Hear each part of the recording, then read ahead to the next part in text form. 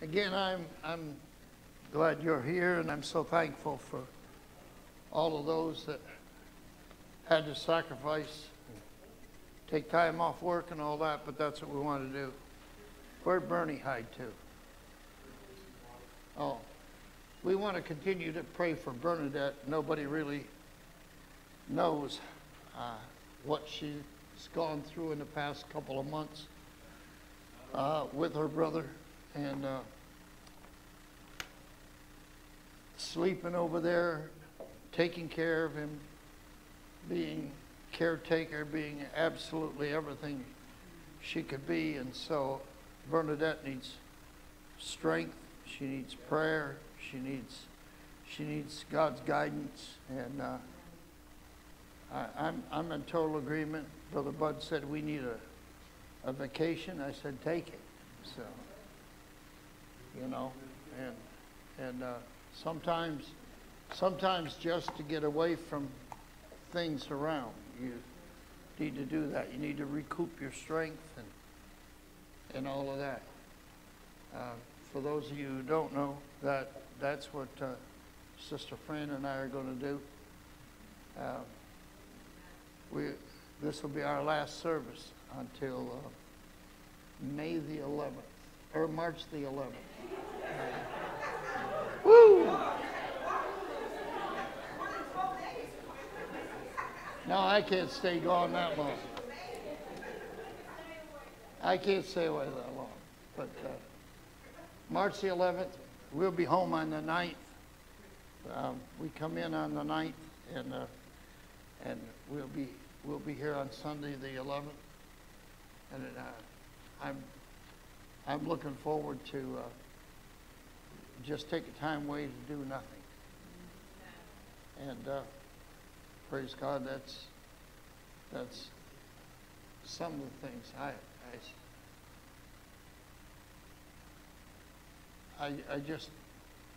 don't have words enough to say that I'm so thankful. I've been so blessed by you guys and what the Lord has done for us, and so I'm sure that you guys can take care of things.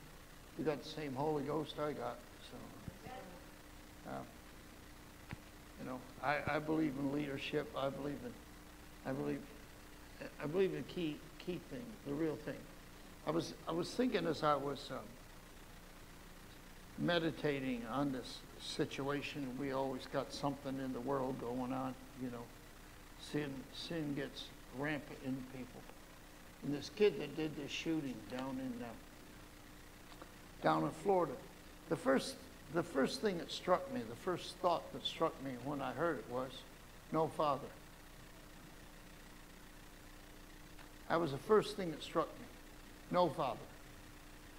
And I thought, Lord, what are you talking about? And you know, it wasn't that he wasn't taken care of. The kid was adopted, him and his brother.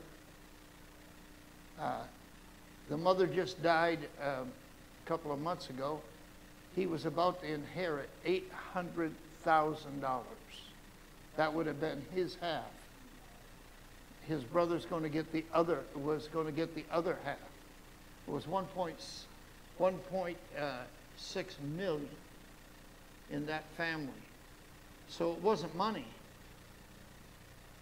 So money doesn't make you happy. And it was, the more I look at it, the more I begin to realize there's a greatest need for fathers. Fathers in the churches, real fathers. We got pastors and teachers. We need more than that. We need fathers. We focus a lot on apostles and prophets, but what we really need is fathers. And that's what the writer said. Scripture says though we have 10,000 teachers in Christ, instructors, you don't have many fathers. And the key thing about fathers is they're able to train up children to understand what it was all about. And I'm just thankful that God has given me the desire to stay here. And I don't know how good a father I've been, but my kids turned out okay. And I got 18 grandkids and 5 greats. And if some more of my grandkids would get with it, I have more great grands. So anyway, but the family tree has gotten big. But what I've done is I sit here after Sunday and I thought what we've seen here over the years. We've seen the growth, we've seen steadfastness. That doesn't mean that some haven't run, but that's all right. You know, God knows what he's doing. The key ingredient is that whether we're able to be instructed and being not just instructed in facts, but be instructed in family matters. Because that's what God really wants. If you really study the scriptures, the main ingredient is that the Father is building a family. The hardest thing for us to understand, we call God Father.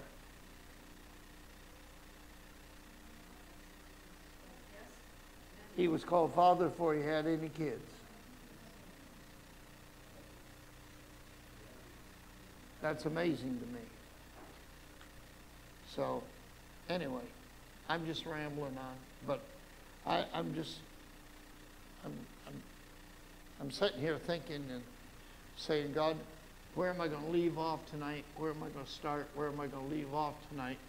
Because the next 2 Thursday nights, Chris has got one, and Nikita's got one, and I'm not who's got what, because I left it up to them to decide which one they want to share. And Tim said, I'm into something, Dad. I want to take both Sundays. The first Sunday of the month is his normal week to share. And I almost was going to give it to Barry, and then I told Barry, I said, I want to wait till I get home, because when you share, I want to be here. So that's just one of the things. And we have visiting ministry coming. We're trying to get that the week after I'm here. Steve Everett and his new bride will be here with us for March the 16th, or 17th, 18th, and 19th, Friday, Saturday, and Sunday. My suggestion is, this is just my suggestion, but I think the ladies ought to get their stuff all together and see if you can have a Saturday morning meeting and Michelle get to share. I mean, she was mentored under Clarice Fluitt, so she's got a little bit of something to say. So do whatever you want to do.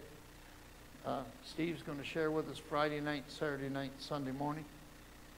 And we'll go with it there. Jean Nicole is supposed to be in from South Africa. I told them that I prefer to have him the last Sunday of April, if that's available. So I haven't heard back on that, but he will be. We'll have him either that Sunday or the first Sunday in May. Then, Snorton Norton. Bill Norton's going to be with us. Bill Norton will be with us. He's leaving tomorrow for Russia again. And but Bill Norton will be with us in May.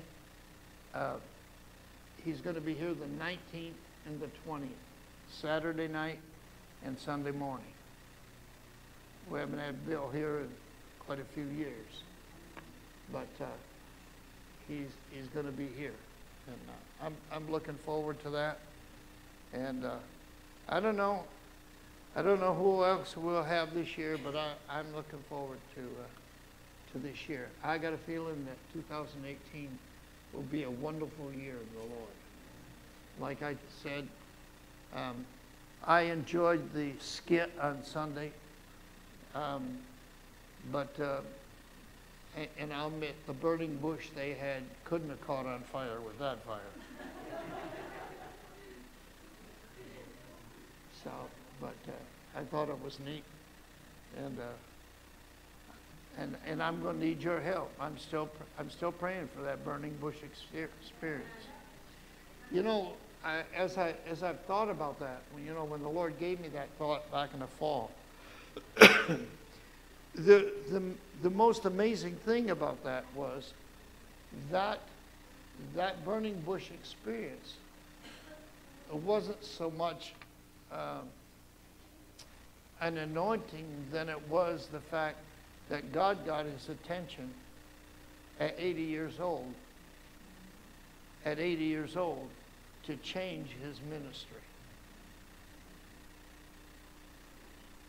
If you think about that. I think I've shared it a little bit. All he was doing was shepherding. He was shepherding his father-in-law's sheep. I told my son, I said, the one thing, if I get the burning bush experience and I start out at a new program or whatever God wants, I hope God don't try to kill me on the way. Because that's what he did to Moses. So I want to make sure that everything I got is circumcised. Amen? That's for every one of us. Circumcision isn't an option. Circumcision is an absolute necessity. It's when all the excess flesh is cut away in everything in our lives. Amen? Well, praise God. I've just rambled on for 10 minutes now. Turn with me to the Gospel according to 1 John. Amen? Last week, I shared about walking. In chapter 1, I shared about walking in the light as God is in the light. And I want to, one word stuck with me. So I'm going to start reading in verse 5 of the first chapter. And then I'll see where I go from there. Verse 5 of the first chapter. This is the message which we have heard of him and declare to you, that God is light, and in him is no darkness at all. If we say, that statement right there, as I was studying today, that statement got me. We say a lot of stuff. Are y'all listening? We say a whole lot of stuff. I forgot who we were talking to, Sister Fred and I was talking to the other day, and we got talking about the traditions of men. I grew up with tons of traditions of men in the church. Tons of them. And so did a lot of you. Some of us came out of the Roman church. Some of us came out of this, came out of that, came out of the world. But we had a lot of traditions, if we say. And we held to them was because the group we were connected with at that time, that's all they talked about. If we say. And the more they say it, the more you believe it. Could I say that again? The more you say it, the more you can believe it. But it may not be true. Oh, I know where we were. We were in a car with a Ponte girl. I got it. Because the more you begin to search the book and you begin to search the Word, you begin to find out what God is really after. What he's really after. What he created man for. I thought as I was praying, all of a sudden I woke up, I said, Lord, we want to see the 42nd generation. I bet you if I stopped right now and asked everybody in here, there's very few you would even know what the 42nd generation is.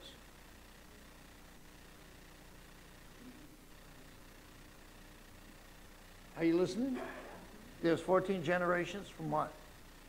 From Adam Okay? Then there was another 14 generations. And the last one says, and there was 14 generations to Christ.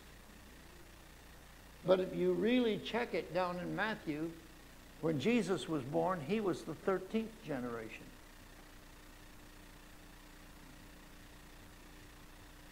So the 14th generation has to be a corporate son.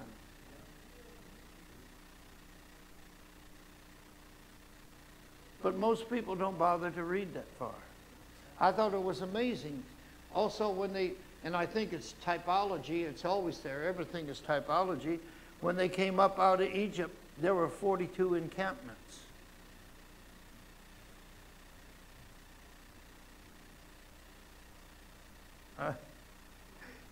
You're all going this. And you know something you say, you know what Pastor said? He said there was only 13.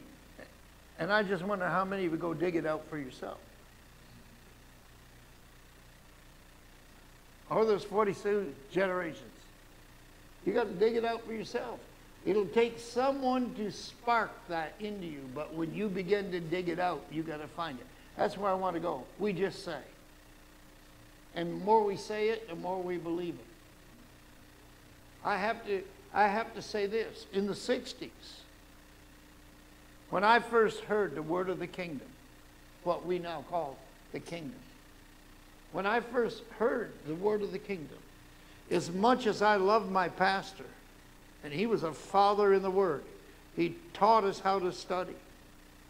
He taught us, but he was a futurist. Are you all listening? He was a futurist. Everything was in the future. I believe in the future. But God's not a futurist. God's an eternalist. He has no beginning, he has no end. He's like Melchizedek. That's why he said to Jesus, you are a priest after the order of Melchizedek. Why? Because Melchizedek had no beginning and he had no end. There was no beginning to him and there was no end to him. So when he spoke out of eternity. And we're trying to, isn't that how he said to him when he taught it, said to him, they said, teach us how to pray, teach us how to pray. He said, well, okay, I'm going to show you the first thing about it. You got to recognize who's in charge here. Our Father. Are you listening? And he's not your Lord, he's not your King, he's your Father. He's there to instruct you. Our Father, which art in heaven. Well, it's up to you to decide whether heaven's a place or a state of being. Heaven can't hold him, the Bible says so.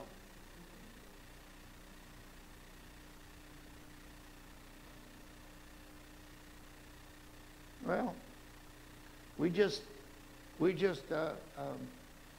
buried Norman on Wednesday, and everybody's concerned about whether he went to heaven or not. The Bible says he was dead in Christ.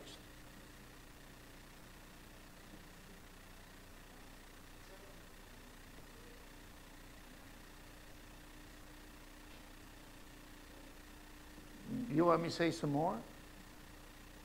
No one in Christ dies, they live.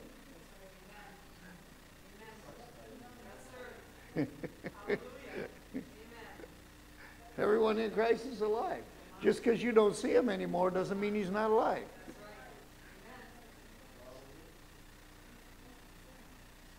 I got to be careful. I got to go back to John. Is that all right?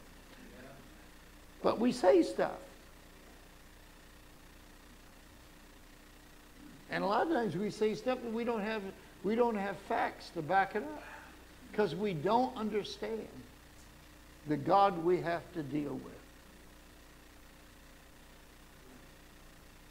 Because he's so immense. And the more you find out about him, the more you understand about him, the more you realize you don't know. You want to know why? Because he said, let there be, and it's still being.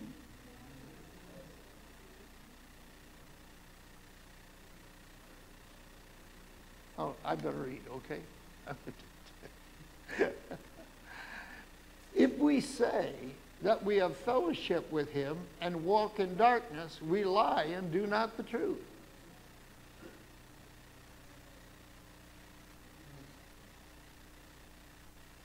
You know what darkness is? Let's just say darkness is ignorance. I'm not saying stupidity. I wouldn't do that. I think what real stupidity is to reject God. Okay? But ignorance is the fact of just not knowing. And I think God gives us a real picture of how it works. I hear Tim say it all the time. I know where he got it too. He got it from my oldest son. It's night and day at the same time on the planet. I know in Kenya right now it's 8 hours ahead. Okay. So it is 8 o'clock here. So it's about 4 o'clock in the morning. It's just about sunrise in Kenya. Okay. So the sun's just gone down here. It's darkness. But over there, they're just lighting up. They could be reading the same scripture. They've been doing the same thing. But they're in daylight and we're in darkness. Do you understand? You can be taught one thing and be enlightened in that. And you can be someplace else and still be in darkness. But God's purpose is to bring light into every situation. We've been transferred out of darkness into the kingdom of light, into the kingdom of his dear Son. His dear Son is the true light. Isn't it Jesus who said, all that ever came before me were thieves and robbers? He wasn't belittling them. What he was saying is they don't have the brightness and the light and the truth and the reality that I walk in.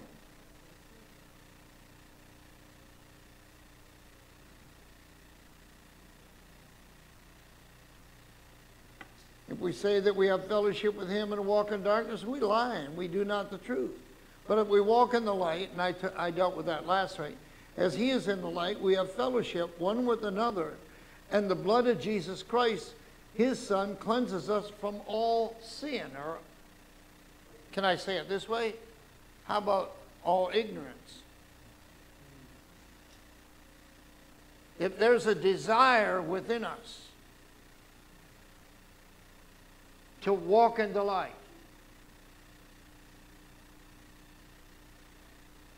okay?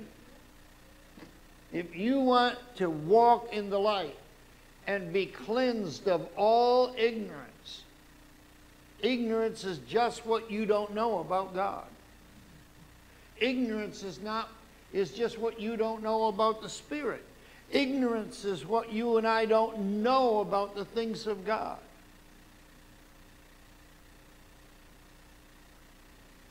It's plain. Sin, the word for sin. I've said it here. We should all know that by now. Harmatia. What it means to miss the mark. Say, God's got a goal for your life. Ephesians 1 says he's already marked it out. He's already set it in place. You've already been chosen and predestinated for God's divine plan. Are you listening? God's not trying to bring you into darkness. God is bringing you into light. His purpose is light. So our goal is not to get to the light. That means we're missing the mark and we're in sin. If we refuse the light, as he tries, because sometimes God's light doesn't make any human sense. I'm going to say it again. I got to use something over and over and over again so we get to understand. He brought them up out of Egypt, told them he's taking them to the promised land. He said, in the promised land, you're gonna be blessed. It's going to be free. It's going to be, everything's just going to be absolutely, you're going to live the life of Riley in the promised land. All right? They only had 3 kingdoms they had to overthrow on the way up, but there was 31 once they got inside. Tell me your greatest enemy isn't something it's out there. It's something right here.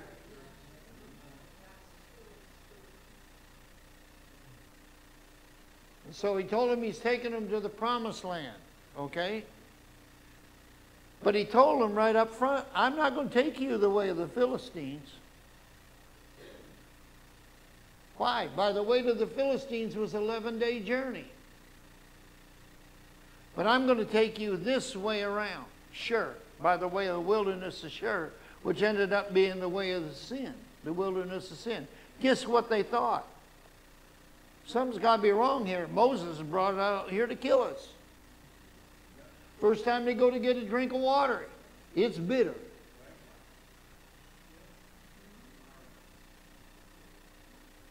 You understand what I'm trying to say?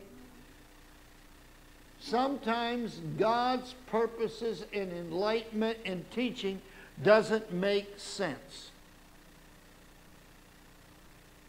Not to the natural man, but to the spiritual man it does. What was he doing? He was training them.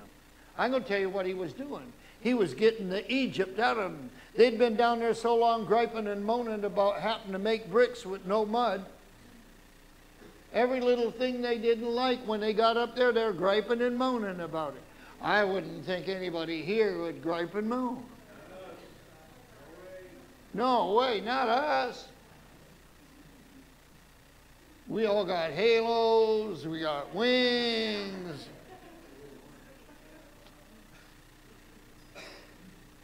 We got the answer to everybody's problems but our own.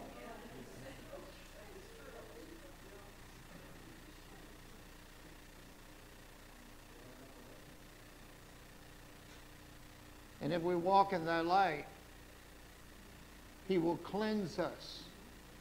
There's an ongoing process of purification that He's working in our heart, in our lives, in our natures. If we say, here we go again, that we have no sin,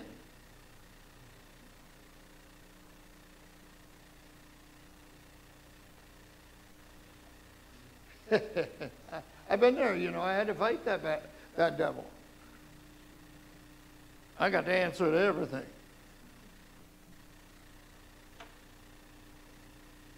You all been there? Do it my way and it'll always be right.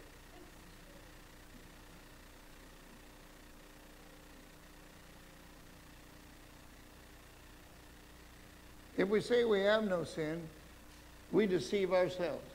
You know the biggest thing about deception is? The only one that's deceived is you.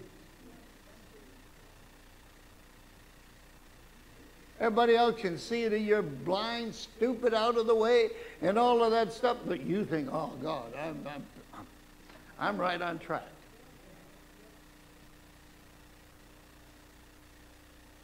We deceive ourselves, and get this, and the truth is not in us. You mean to tell me I can have the Holy Ghost and the truth not be in me? Yeah, you're not letting Him work. You're not letting Him do His part.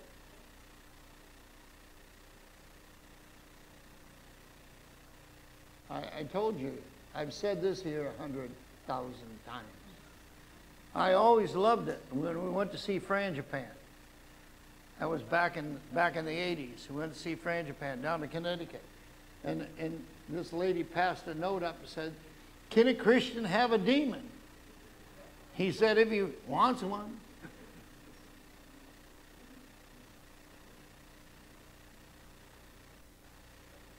You can do whatever you want to do. What God is trying to do is to get us to be willing. The sons of God are led. They're led by the Spirit. Are you listening? They're led. You know, a lot of times you have to wait.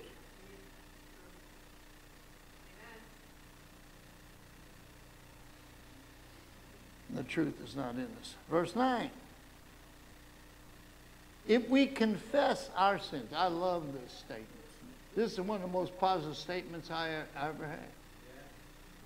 And if you say you never messed up, I got news for you. Just wait. There's always tomorrow. If we confess our sins, He is faithful and just to forgive us our sins and to cleanse us from all unrighteousness. He what? If we do one thing, if we confess our sins, He's faithful and just to forgive us of our sins, to cleanse us from all unrighteousness. Now I want to turn over to Proverbs. Is that all right? I want to read Proverbs 28. It's over here someplace.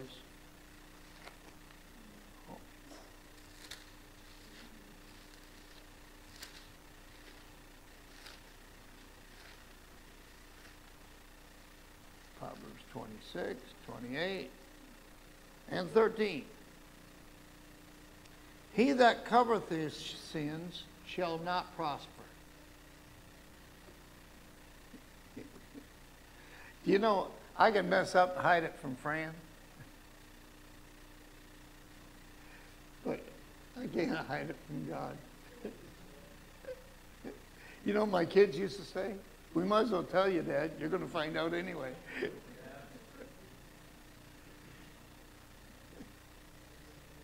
He that covereth his sins shall not prosper. But listen to this. But whoso confesseth and forsaketh them shall have mercy. He didn't say just confess. He said forsake.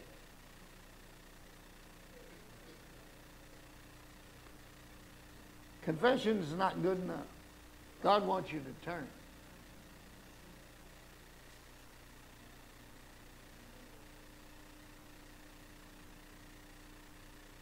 I think I had another one. Oh, yeah. I know. I thought. Psalm 51. I read this at the funeral. I want to read this. Psalm 51. Have mercy on me, O God, according to thy loving kindness. According to the multitude of thy tender mercies, blot out my transgressions. Wash me thoroughly from mine iniquity, and cleanse me from any sin. For I acknowledge my transgressions, and my sin is ever before me. Against thee only have I sinned and done this evil thing in thy sight, that thou mightest be justified when you speak, and be clear when you judge. Behold, I was shapen in iniquity, and in sin did my mother conceive me. Behold, thou desirest truth in the inward parts. We can always put on the face, but God wants truth in the inward parts. And in the hidden part thou shalt make me to know wisdom. What is wisdom? Wisdom is Jesus. It's a person. Amen. Hallelujah. Verse 10. 1 John 1, verse 10. If we say we have not sinned, now that means we were born okay, we never have. I hear that kind of stuff all the time. The world out there thinks they're all okay.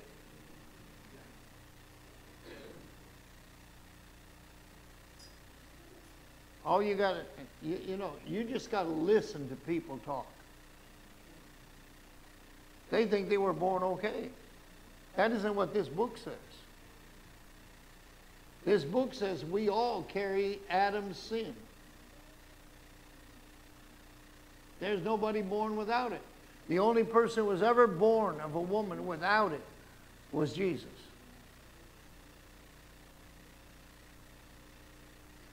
So we never can say, if we say we have not sinned, we make him a liar, and his word is not in us.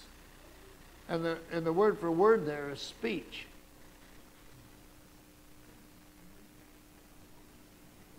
I don't know about you,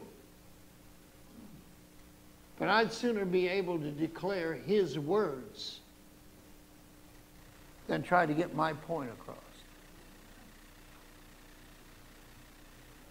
Chapter 2. I'm probably going to go a couple of verses here for the night. My dear children. I love this statement. The word is teknon. I've mentioned it before. It means that it's he loves these people he's writing to. He has great desire for them. And in this way, he said, my little children, my dear children. So in other words, they're not little teeny kids, but they're new Christians, new believers. My dear children, these things I write to you. What did he say before he wrote to them? That their joy may be full. Okay? Now he says, these things I write to you that you sin not. In other words, what he's trying to say to them, if you don't have sin in your life, you're not going to have any misery. You're going to have joy. And if any man sin, listen to this, we have an advocate or paraclete with the Father, Jesus Christ the righteous. What is the advocate, the paraclete? We got one who can stand before the judge of all things. Are you listening? I always get a kick out of all these lawyers that run these ads on the TV, you know. One's always getting you more than the other one. Are you listening? And they all lie. I chuckle at the ones that say, well, you know, if you most lawyers don't want to go to court. Most lawyers don't want to go to court. They want the insurance company to settle up easy. Okay?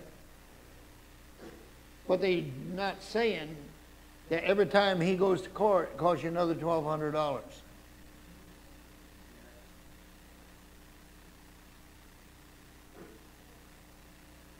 My little children, these things I write to you that you sin not. And if any man sin, we have an advocate with the Father, Jesus Christ the righteous.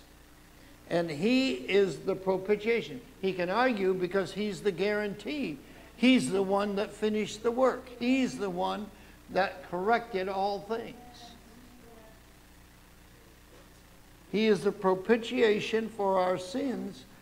And listen to this, not for ours only, but also for the sins of the whole world. The word there is cosmos. The whole arrangement of things. Say that everything in the world is out of order.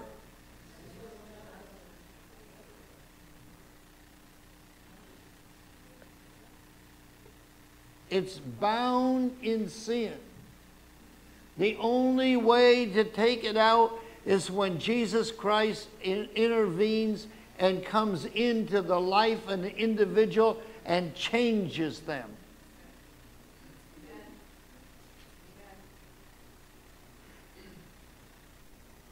Most people are waiting for Jesus to come back and do something. I want to tell you what, Calvary did it. That's a finished work.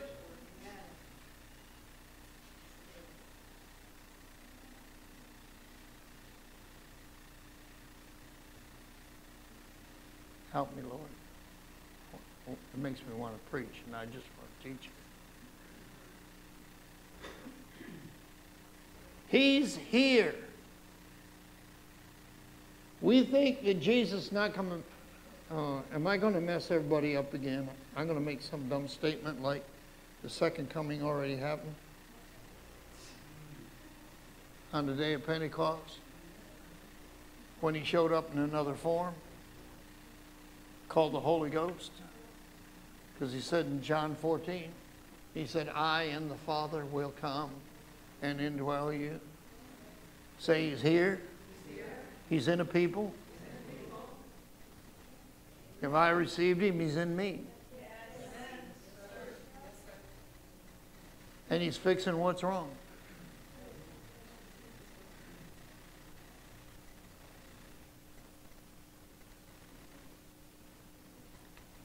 Help me, Lord. And hereby we do know that we know him if we keep his commandments. I don't want to get too deep into this, okay, because there's so much to cover here. Jesus said in another place in John 14, he said, if you love me, you keep my commandments. Now, sometimes we have a problem because the word gets in the way, okay? The word commandments doesn't mean like a military sergeant barking orders. The word commandment here could just as easily be translated, if you would keep my sayings. The proof of your love is you keep my word. Oh, we love you, Jesus. Jesus said, how can you, in one place, I think it's in the Gospel of John, I think it's chapter 15, how is it you can say, Lord, Lord, Lord, Lord, and you don't keep my sayings, my commandments? Let me read this one. I want to read this one. What is it? It's over in Revelation chapter 22. See if I can remember the verse. Oh, yes. Chapter 22, the book of Revelation. You know, that's the time way down there someplace. Or it's right now as God unveils and reveals.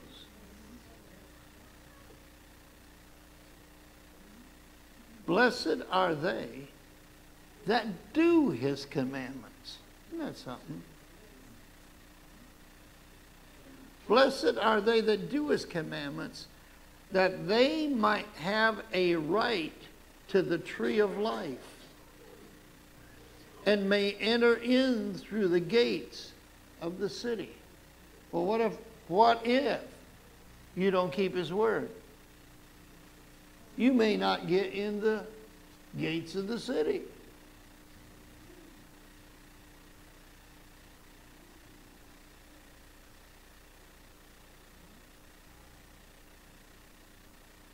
You might not be able to eat of the tree of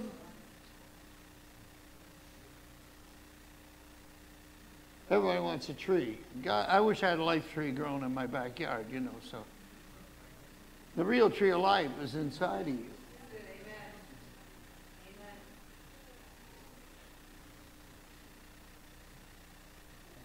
The real tree of life is the Spirit of the living God living inside of you. It's there for the healing of the nations. I mean, imaginations. Take all them wild imaginations out of your mind and get the realm of the Spirit working inside. Let me read this again. Blessed are they that do his commandments, that they may have right to the tree of life and may enter in through the gates of the city. For without are dogs and sorcerers and whoremongers and murderers and idolaters and whosoever loveth and maketh a lie. Remember what he said back here in 1 John about not having the truth?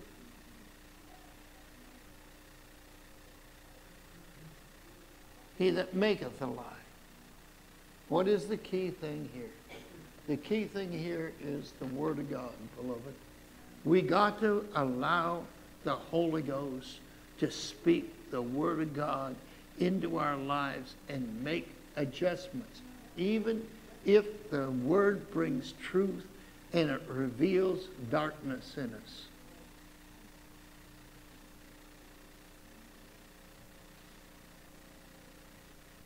And hereby we do know that if we know him, if we keep his commandments. He that saith, I know him, and keepeth not his commandments is a liar, and the truth is not in him. But whoso keepeth his word, in him verily is the love of God perfected, or completed, or matured. Hereby know we that we are in him. He that saith he abideth in him ought himself also to walk even as he walked. I could go further, but I'm not going to.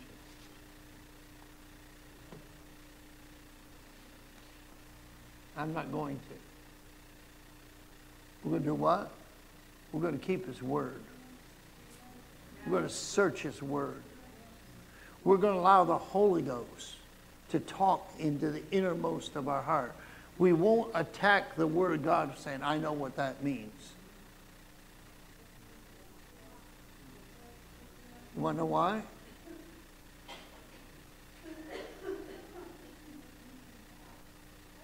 You want to know why? Because God's moving us on. I chuckled the other night. Steve Everett, when he was on Facebook Live the other night, Tuesday night. And one of the things he brought up was about his former pastor, Bishop Sanders. And he told a story. He said Bishop Sanders was having trouble with his heart. And he said, we'd gone to a meeting, and he said, he told me to drive, and he got in the back seat and laid down. And the bishop said this to Steve. He said, one thing you always do, never vary from the truth. Always preach the kingdom and declare the third day. And when he said that, it struck me in my innermost. And I quickly typed back to Steve and said, Steve, I'm so glad that you continued to preach the third day, because that's what became the basis of our friendship.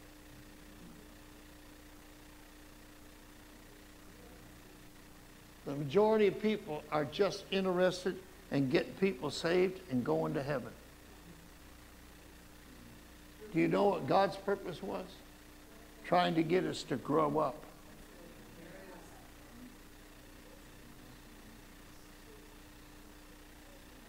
It's an Isaiah 61 reality. Rise and shine, for your light has come. And the glory of God. God, they want to see it. They want to see Zion.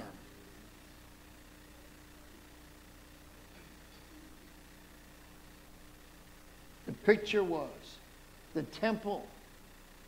Solomon's temple was the picture of Zion. It was to be seen from the whole world. Till the answer was like the Queen of Sheba. The half has not ever been told. Once I saw it.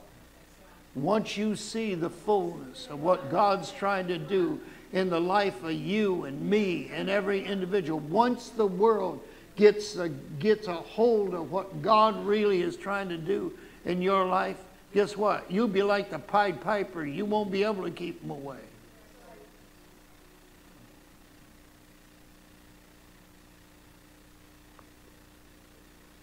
Want to know why?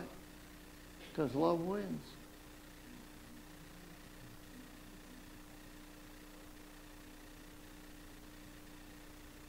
You don't think so? Why do you say God so loved the world that he gave? Amen? Shall we stand? And before we leave tonight, Sister Fran and I and Danny and Irene, we want to get prayed for. Oh, you're going bye-bye too? Oh. Oh, that's right. It's your anniversary.